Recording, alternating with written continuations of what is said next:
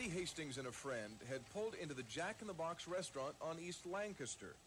It was about 1 o'clock in the morning, April 7th. Wow, I'm hungry. What about you? So am I. As they waited in their car, the truck behind them pulled up very close to the rear bumper, upsetting Eddie. He climbed out of the car and asked the driver of the truck, "Hey, man, why don't you back up? Why don't you shut up, man? Why don't you just come over here and make me?" The driver then reached down behind his seat and pulled out a gun.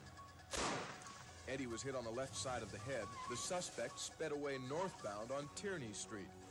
Eddie Hastings died later at a local hospital. Fort Worth police are looking for 2 white males. The primary suspect is described as tall and blonde, wearing a white T-shirt and shorts. This week, Crime Stoppers will pay $1,000 for information that leads to the arrest and indictment of these men. Just call Crime Stoppers at 469-TIPS. That's 469-TIPS.